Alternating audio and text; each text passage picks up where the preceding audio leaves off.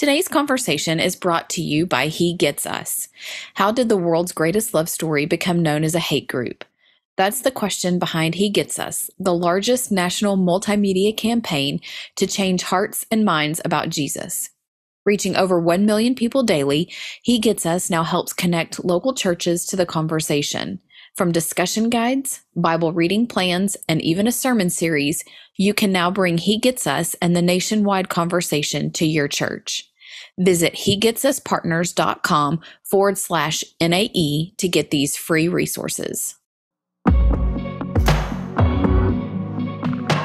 Year after year, there are more people in the world who have never heard the gospel than the year before. That number should keep you up at night. That number, which is about 3 billion, is increasing year by year. So we are basically not keeping up with population growth. Today's conversation is the podcast of the National Association of Evangelicals. I'm your host, Walter Kim, NAE President. In these conversations, we seek to help evangelicals foster thriving communities and navigate complexity with biblical clarity. We've joined with the Missions Matters podcast to bring you a special guest, Michael O., the Global Executive Director and CEO of the Lausanne Movement. On this podcast, you'll also hear Ted Esler, President of Missio Nexus, and Matthew Ellison, President of 1615, who co-hosts the Mission Matters podcast. Together, we discuss how God is moving around the world, particularly through the global missions movement. Well, it's great to collaborate and co-host this conversation. I'm Walter Kim, President of the National Association of Evangelicals, an association of nearly 40 denominations, thousands of churches, schools, nonprofits here in the United States. We work together to be more effective in our gospel discipleship and witness. The NAE was founded in 1942, and just a few years after its founding, in 1945, the NAE started the Evangelical Foreign Mission Association, which is now called Missio Nexus. Yep, that's right. There's a good bit of history in connection between Missio Nexus and the NAE. I'm Ted Esler, President of Missio Nexus. We're a network representing about 350 or so missionary agencies and their staff and organizations, many churches and businesses that are all focused on the Global Great Commission. And I, along with Matthew Ellison, who's president of 1615, co-host the Mission Matters podcast. Today, Walter and I wanted to do something a little different and have a conversation together with Michael O. Thanks for joining us, Michael, and I've been looking forward to this conversation.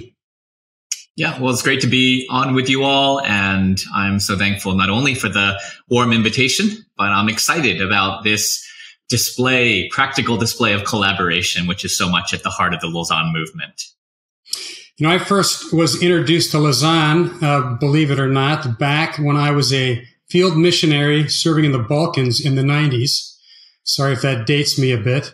Michael, how did you get connected to Lausanne and come to lead it?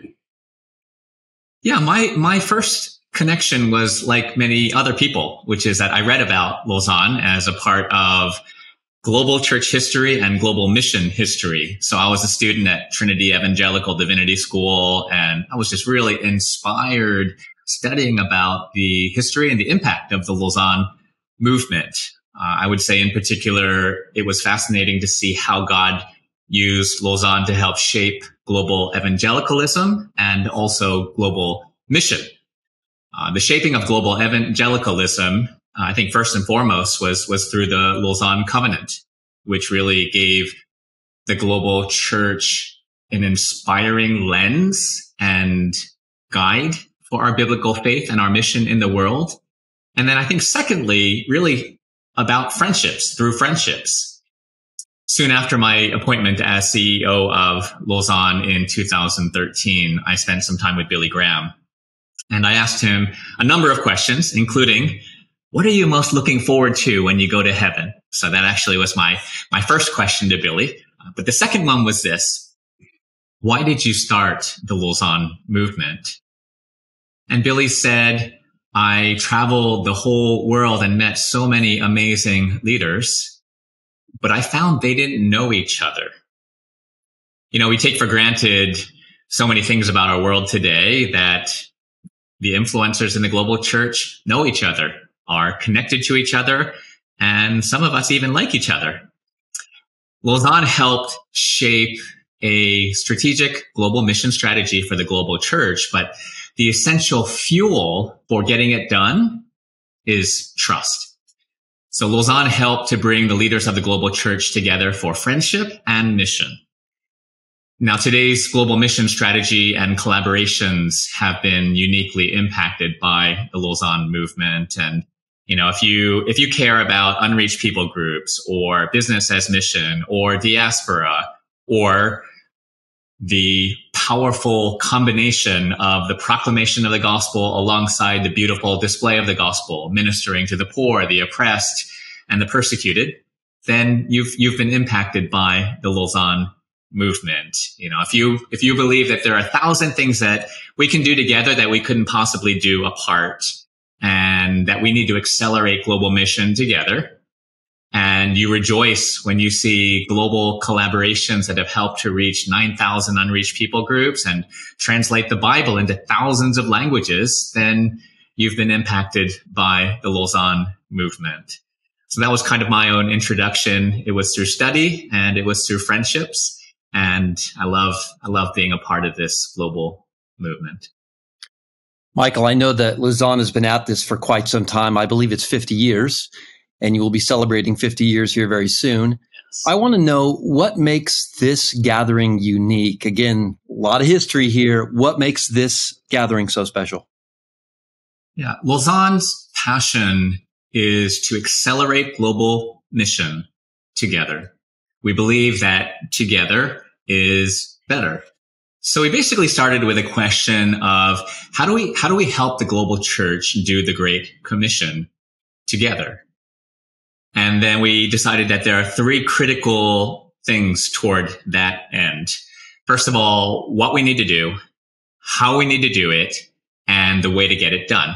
So first, what do we need to do? So I have 5 kids, and maybe like us, you have a wall in your house where there are a bunch of like lines and dates next to them, right? Now, all of those lines with all of those dates need to be, very important, need to be together in one place. You can't have a line with a date in one place and a line in another place, etc. They need to all be together in one place, or else you don't know how much your child has actually grown since when, right? So a baseline is needed. Now, I've, over the last years, have asked dozens of global mission CEOs about the Great Commission. How are we doing? How far have we come? How much is left? No one had an answer for me.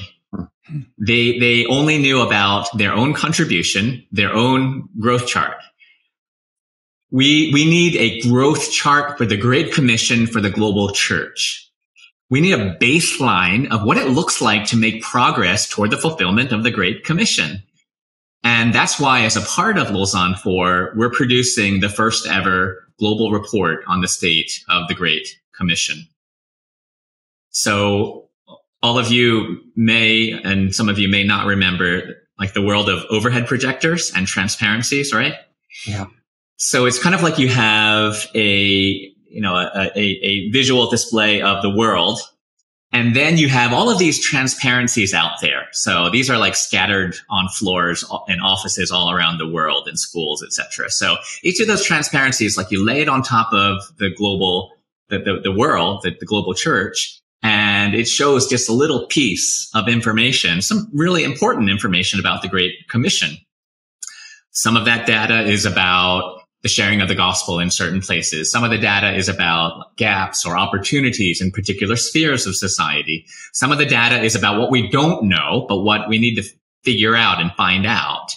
So what we need to do is to gather all of the best transparencies, find them, bring them together, lay them on top of each other, and get our best picture of the engagement and the gaps in the world today. And then in addition to the quantitative data, there are stories, testimonies all around the world of people. These testimonies need to be known. And the insight we need to gather from all of them and we need to learn from them. So we will be pulling together all of these pieces, the best of quantitative and qualitative data, to produce the global report on the state of the Great Commission. So when Tom Lin, who's probably a friend of all of yours as well, president of InterVarsity, when he heard about this, he said, "Hallelujah, finally." So then, in addition to knowing what we need to do, secondly, we need to know how we need to do it.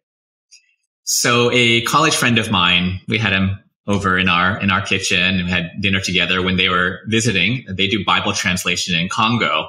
And he heard about an organization, a global organization that was working to translate the Bible in 6 or 8 African languages. And he told me that he kept having a nagging feeling that one of the languages already had a Bible translation. So what do you think he did?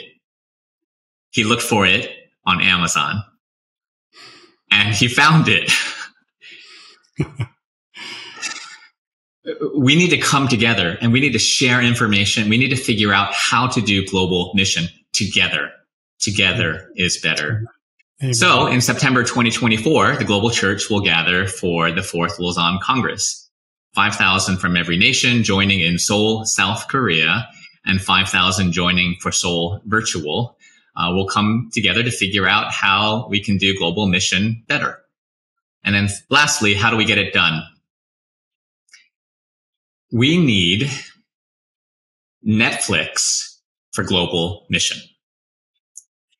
Global mission today is the equivalent of local video stores like the old company Blockbuster. We have tens of thousands of local video stores trying to kind of build up their own stores and convince people to come into their stores to watch some great videos that they have on their shelves. We can't use a 20th century model to engage with the 21st century world.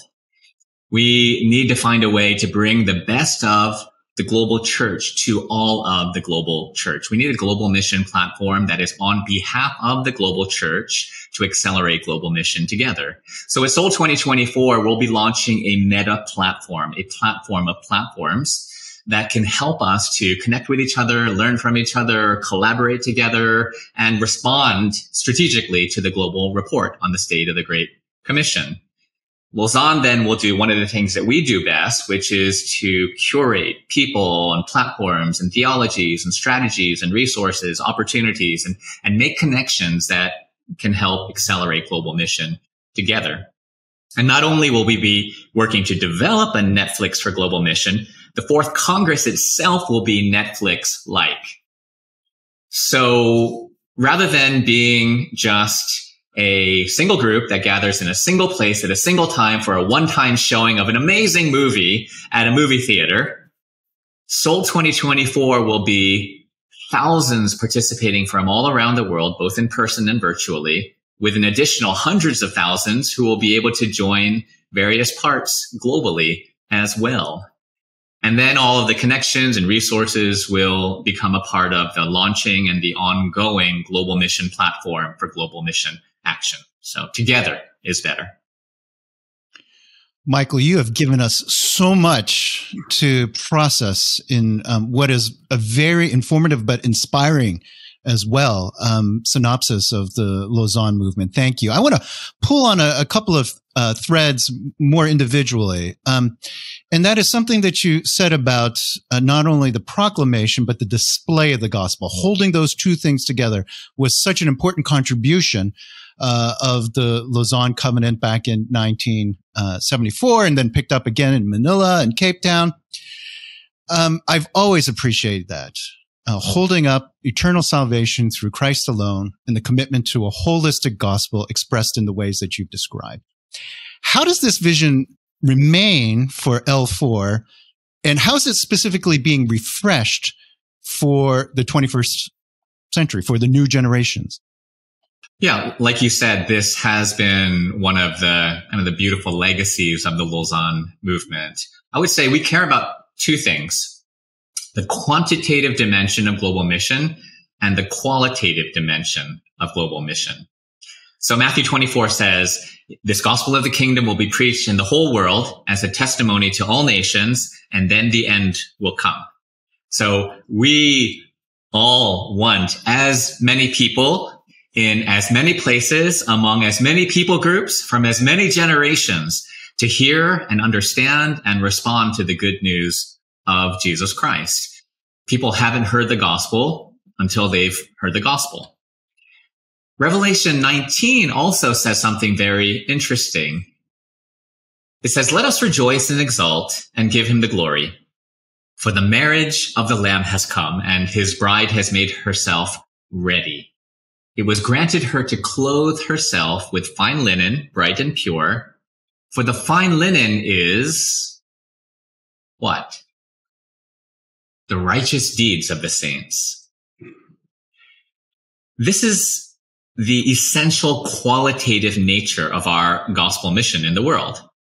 A part of our mission and a part of our growing as disciples and a part of our learning to obey all that the Lord has commanded us is living out beautifully, powerfully, winsomely, graciously, lovingly, the good news of Jesus.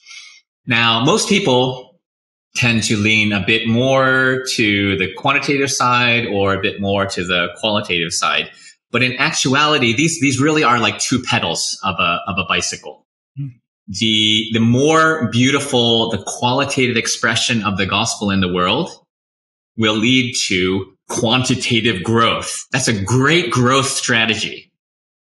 And the spread of the gospel across the world will in turn give more visible expression opportunity for the beautiful and righteous deeds of the saints. That synergy, that beautiful dynamic of power and beauty of the quantitative and qualitative, that resonates so strongly with our younger generations in the world today. That's very helpful. And the analogy, the bicycle analogy of the two pedals needing to work in tandem is so incredibly helpful and compelling. Another thread that I want to pull on a little bit is this movement building and collaboration. What you're describing is not simply an event, a big event that's happening in Seoul. You're describing a movement, and a spirit of this movement is collaboration. I'd like for you to expand on that. And then Ted, I also want to pull you into responding to that. I'm curious to hear both from you, Michael, and from you, Ted, about this notion of movement building and collaboration. Yeah, well, let me first comment on collaboration and then on movements. Now, we don't dare say it, but the attitude of too many Christian ministries and too many Christian leaders can be summed up in 4 words. I don't need you. You know, we become so self-sufficient, so well-resourced, so self-serving that we've forgotten Paul's teaching in 1 Corinthians 12 that, you know, we are a body, and that the eye cannot say to the hand or the head say to the feet, I don't need you. Those are haunting words when I read that in scripture. These attitudes then lead to actions of isolation and competition, ultimately deceleration of the gospel. Did you know that year after year, there are more people in the world who have never heard the gospel than the year before? So we as the global church and all these different ministries and more, we're kind of like boats in a harbor. We are all trying to make our own contributions. We are decorating our boats. We're bringing people onto our boats, and we're doing some good things with those people who are coming on. Some of us are kind of looking at the other boats and saying, honestly, our boat's a little bit nicer than theirs, or actually, we have a lot more people coming onto our boat than they do. But, you know, all the while we are failing to realize that we are stuck in the harbor. We're stuck in the mud. So we need to find a way to raise the water that will lift all the boats in the harbor. And then we need to see those boats moving out from the harbor and working together. And that's kind of a little bit of a mind picture of what we're trying to do with Lausanne 4. And then in terms of movement, for Lausanne, obviously, we're super excited about 2024. But ultimately, it's not about 2024. It's about the world in 2050. It's about the world of our kids and our grandkids. I think in the last years, I've seen so many Christians kind of doing the same head motion, and it's this. And it's usually accompanied with the same words. How did this happen? How did the world suddenly become like this? But it didn't just happen. Our world today is a result of people and groups who 30 years ago were dreaming about seemingly impossible changes that they longed to see in the world. And for the last 30 years, they've given their blood, sweat, and tears to work together to make their dream a reality. Are we, as the global church, going to just react to the world we're given? The world that others are giving decades of sacrifice and investment and collaboration toward? Or can we help shape the world in 2050? Now, shaping the world in 2050 can't start in 2045. It has to start now. Mm-hmm. And we have a once-in-a-lifetime opportunity to do this now together. And that is the power of movement and the power of collaboration. So, Ted, how about you? When I think of this question, whether it's collaboration or movement, the thing that sticks out to me the most is the important role that relationship plays in the kingdom. Relationship is just so core, so central to seeing great ministry outcomes. And in the world we live in today, it is not the West to the rest. It's from all peoples to all peoples. Mm-hmm. And an event like what's going to happen in Seoul is an event where people from very, very different parts of the world facing very different mission challenges come in the room together at the same time, or they're virtually on a call together at the same time. And that is what I think fuels good collaboration. I cannot tell you how many things I've heard about that started over a meal at a Missio Nexus event, for example. We met at lunch, never knew each other, had lunch together at the conference, started talking about this issue. Well, now it's its own network or its own organization or ministry. And the power of people just meeting, just talking, just freely sharing the struggles, the successes, whatever it might be. That's really, I think, the fuel for seeing collaboration and for seeing movement happen. So that's what we do at Missio Nexus all the time. And we're thrilled to be able to do it in a more global context because our focus tends to be the church in the U.S. and Canada. So it's just a great opportunity to see more relationship. One of the things I say to Ted a lot is it is such a joy to swing swords with you. And I just love that visual of partnership. And thrilled to be a part of the Missio Nexus network. And like Missio Nexus, we're in that general space of mobilization. 1615 really comes alongside local churches. We help them to really clarify their global mission and then to develop endemic vision that really takes into account their unique gifts, talents, and passions as a local body of believers. And then we connect them to missions organizations who have a value proposition and expertise that those churches need. And so we're constantly building bridges between the church and the mission agency. And just on this note of competition or collaboration, I have to say one of the things that is a little frustrating for me in this current time is a message from some orgs, and I certainly won't name them, but that they've figured it out. This is the way that the Great Commission is going to be fulfilled. And I love what's coming out of this conversation and what the Congress is aiming at, and that is better together. And I just think reaching the world is a complex process, of course, supernatural work of a sovereign God, and it calls forth the gifts and talents of every church and every organization, and no one's cornered the market. We all have a contribution to make. So again, just really love that. Michael, you have a unique seat with Luzon, and I wonder from your vantage point, how would you assess the current state of world evangelism and how it's evolved over the last few decades? I think we can acknowledge and celebrate that there are areas where some great and encouraging progress is being made.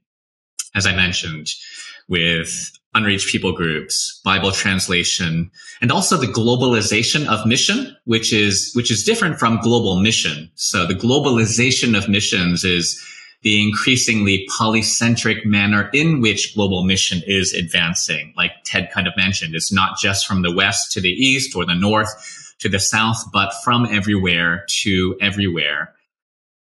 Today, nearly 70% of the global missionary force is from the majority world. That may shock a lot of people, especially in the West. That's a huge advance for world evangelization.